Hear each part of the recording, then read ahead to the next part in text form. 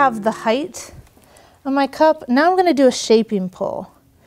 And the reason why I didn't start shaping this too early and I kept it in a cylinder form is as soon as you start pushing out, you're going to get weak spots that then gravity will want to slump the whole piece.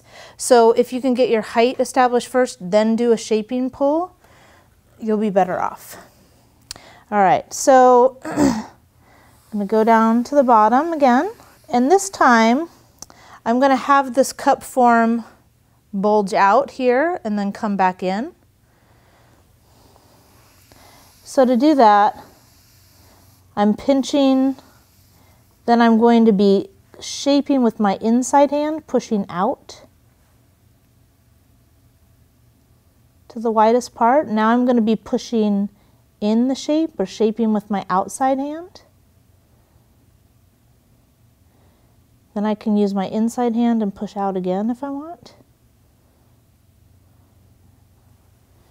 So that's a shaping pull. So you'll notice now that the height has been maintained, right? It didn't get a lot shorter because I was pulling and shaping at the same time.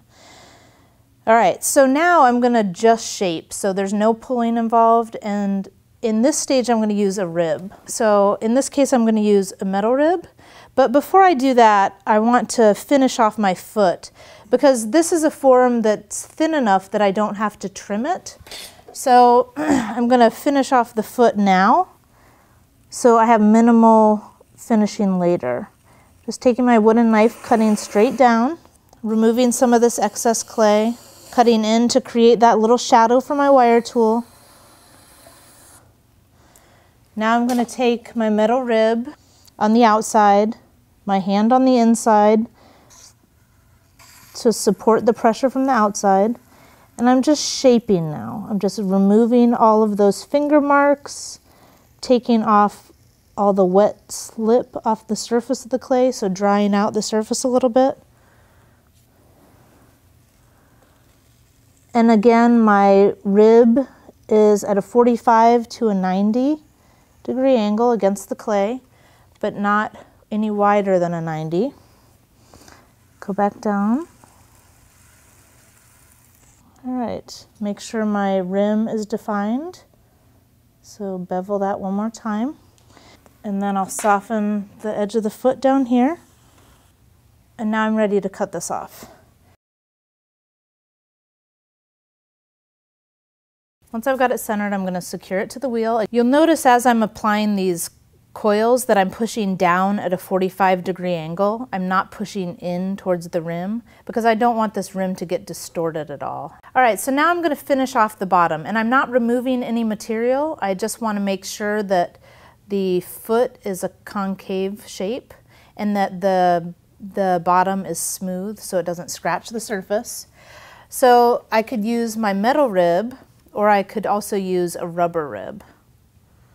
And this is a red rubber rib, which is a Mud Tools rib made by Michael Sherrill. And it comes in different colors, and each color is a different flexibility or a different stiffness.